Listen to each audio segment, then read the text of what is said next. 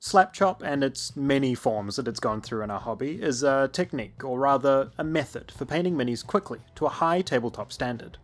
I tried this method when I first got my hands on some of Army Painter's original speed paints, with varying levels of success. Some minis that looked pretty damn good, and some that were just kind of bad, and after that I kind of abandoned the concept of a purely speed paints based approach to painting. But I'm soon starting a new D&D campaign, and I have a bunch of minis that I want to look really good on the table. But I don't want to spend hours and hours on each one, so let's try this again, shall we? For this experiment, I want to cover two quite different models. The first will be an NPC character, a bard that one of my players has designed on Heroforge. The other will be a rather large ogre from Archon Studios' Dungeons&Lasers V Kickstarter. They're different sizes, yes, this helps set them apart, but they also have very differing sculpts.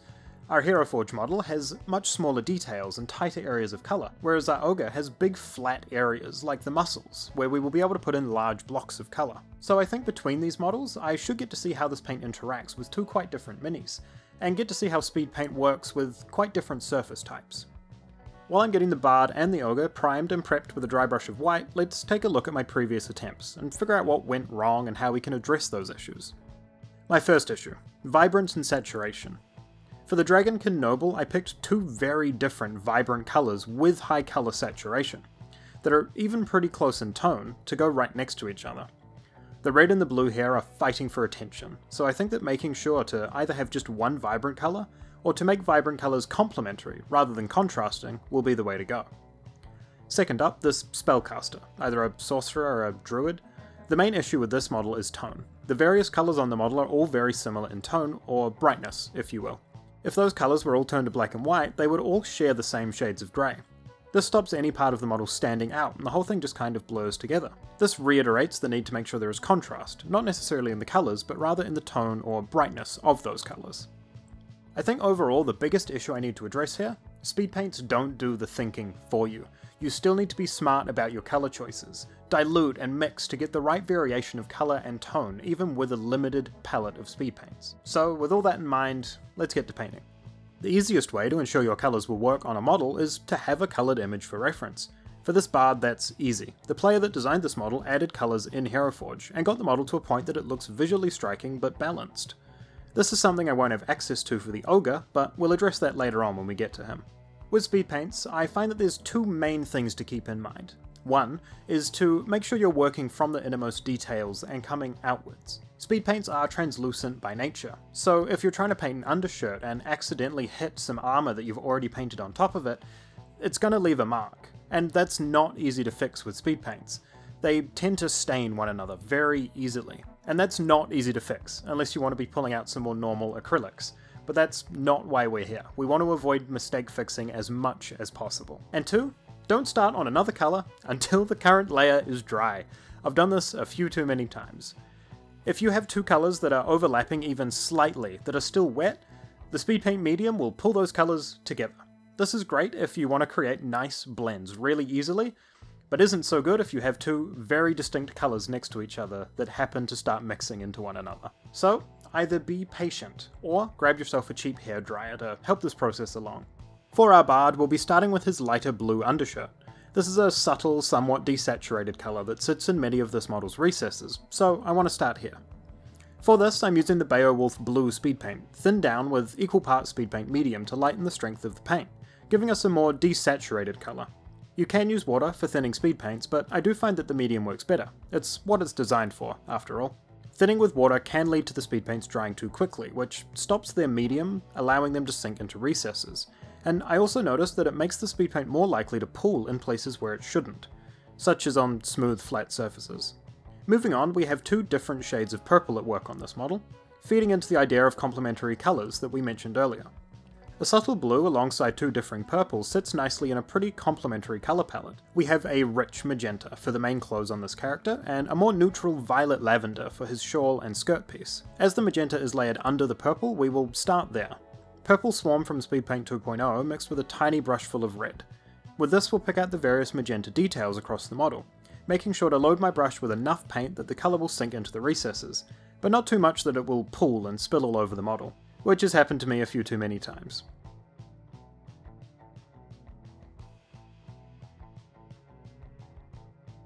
And with the magenta done, I reached for a bottle of my original speed paint.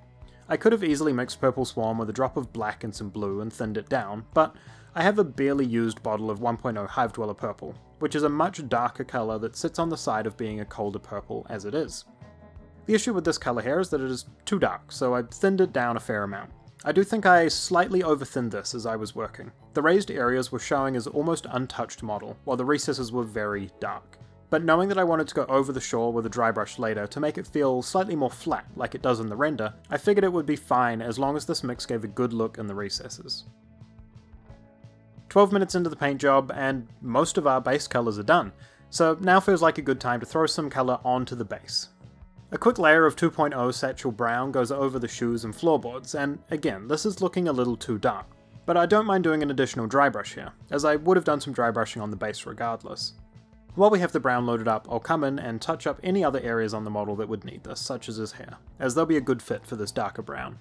While I pick out the skin with 2.0 Peachy Flesh, now feels like a good time to mention that if you're finding this video entertaining or in any way helpful, please hit like down below to let YouTube know, and if you want to see more of my stuff in the future, from 3D printing to model painting, hit subscribe to stay in the loop. I've got plenty of fun projects planned.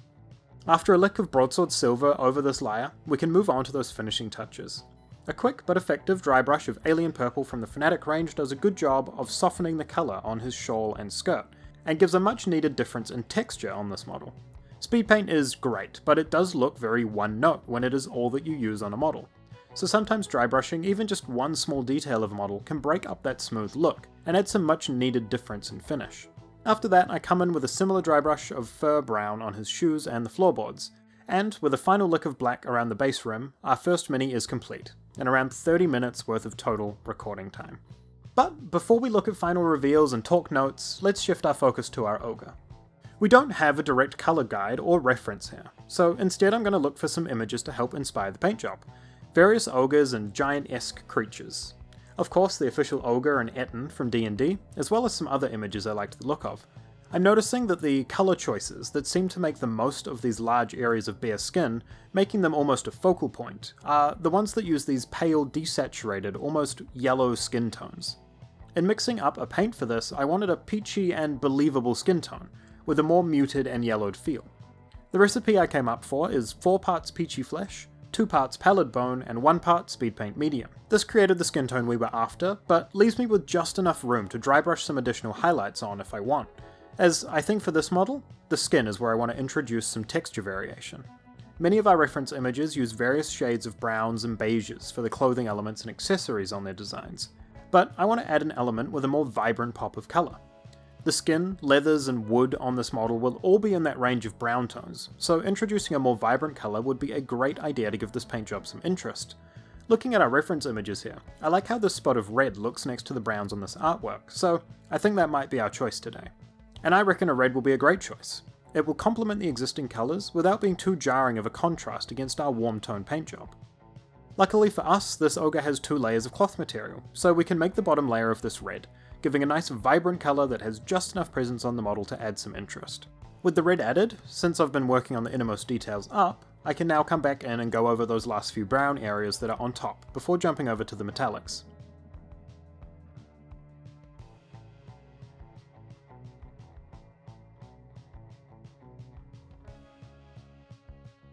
Speed paint metallics are great, but they don't quite behave in the same way as the other speed paints. They act more like you have done a layer of metallic with a wash over top, but it lets through a bit more sheen than it would if you were to do that process.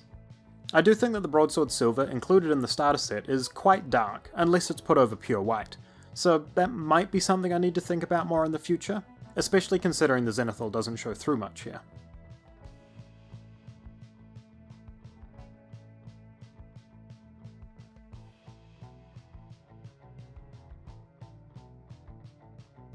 And that's the ogre more or less done. If we were doing a purely SlapChop approach, this would be him finished in 30 minutes. A large mini like this easily would have taken me a few hours with a normal layering based approach, so I think this is a great method. But I do think it'll be worth spending maybe an extra 15 minutes on this model to really boost it and make it pop. For the aforementioned dry brush over the skin, I pulled out Dorado Skin, my go-to highlight for skin tones. but I realised it would be too peachy, and opted instead for Ancient Stone. This has a similar brightness as Dorado skin, but is much more of a grey-yellow than a flesh tone, which should give the skin a nice finish and make it look closer to our reference images. I focused this mainly on the face, and a little bit on some of the more pronounced muscles.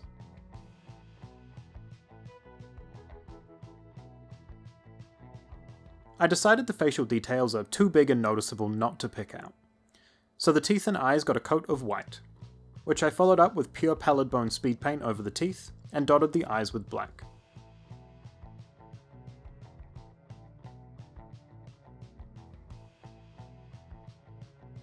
And now we can move on to the base. A dark grey base coat, followed by a light grey dry brush and an Ancient Stone dry brush, and then a black wash. I picked out the details with metals and browns before adding a dab and a flick of True Blood.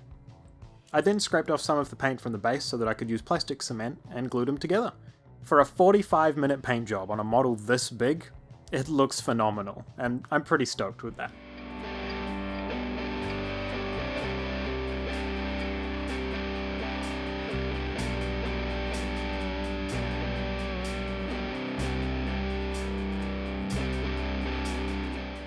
And man, do they look good.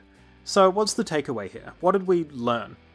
SlapChop, or speed paints in general, are a great way to paint up minis fast, but not thoughtlessly. If you put in the effort beforehand to come up with a colour scheme, you can paint up some gorgeous looking minis in very little time. By picking colours that complement each other, and making sure that you have some variation in your saturation and your brightness, as well as your texture, if you don't mind doing a bit of an extra dry brush at the end. We know to be generous enough with our speed paints to let them do their job of sinking into the recesses, but not to be so heavy-handed that they spill over into areas we don't want them. Make sure your current layer is dry before moving on to the next one, and work from the innermost details outwards as to not stain parts of the model you've already painted. And ultimately, I think that my biggest takeaway is to just take your time. Speed paints will already help you paint a model fast, no matter what. So there's no point in rushing it to save an extra 1 or 2 minutes. All you're going to end up doing is making mistakes that you have to come back and correct. And it's not easy to correct speed paint mistakes. Speed paints are already fast by nature, so there's no need to rush it further. All you're doing is risking making mistakes that'll end up making the paint job take longer. Having given this pseudo SlapChop speed painting another go, I'm actually really happy with the results. I know damn well that that Ogre would have taken me 4 hours if I'd painted it normally, but today it took me 45 minutes. And to be honest, it looks 90% as good as it would have if I'd done it with a standard layer-based paint job. So I'll definitely be doing some of my NPCs or mob creatures like this in the future. Not all of them, mind you, I still want to take my time with a few minis, but definitely the ones that I want to get painted up fast, but still want them to look good on the table. So did you learn any useful tips? Maybe you saw something that I missed, or have something else to add to this conversation. Feel free to leave a comment down below with your experience with SlapChop or speed paints as a medium. Leave a like if this video was entertaining or helpful in any way, and subscribe to see more of my hobbying in the future. Thanks for watching, and as always, have a good one.